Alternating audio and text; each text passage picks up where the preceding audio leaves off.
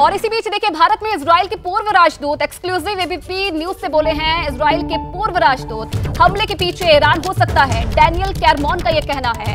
Hamas की मदद Iran करता है, इस बार हमास के खिलाफ निर्णायक कार्रवाई। ये हमला इजराइल की बड़ी खुफिया नाकामी है, हमारी पॉलिटिकल नाकामी भी है, ये मान रहे हैं डैनियल कैरमॉन। समर्थन के लिए प्रधानमंत्री मोदी का शुक्रिया भी किया। डैनियल कैरमॉन ने अब से थोड़ी देर पहले ही हमारे foreign affair editor Ashish Kumar Singh से बात की।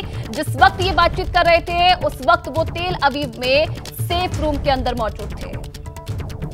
इजराइल पर हमास ने बहुत बड़ा हमला किया, जिसके बाद इजराइल ने अपनी जवाबी कार्रवाई शुरू कर दी है और अब हमास के खिलाफ इजराइल की तरफ से भी मिलिट्री एक्शन लिया जा रहा है। इस बीच क्या है वहां के हालात, इस पर बात करने के लिए हमारे साथ एक्सक्लूसिवली इजराइल से भारत में इजराइल के पूर्व राजदूत एम्बेसडर डैनियल कैरमॉन जुड़ रहे हैं। मैं उनसे सीधे बात करता हूं। Do you suspect that Iran is probably behind this attack? May be this was carried out with in active support of Iran? Any suspicion to that effect? I don't want to speculate. There could be many reasons, but there is one thing is certain. Without Iran, there is no Hamas. Iran finances, Iran trains, very much helpful to Hezbollah in the north. But what we are seeing in the south is a human tragedy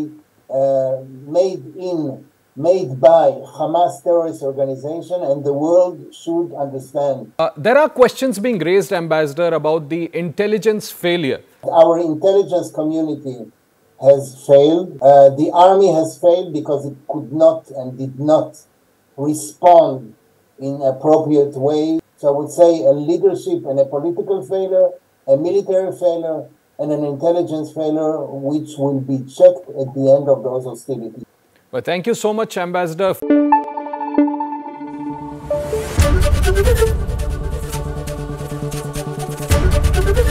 ABP news आपको रखे आगे।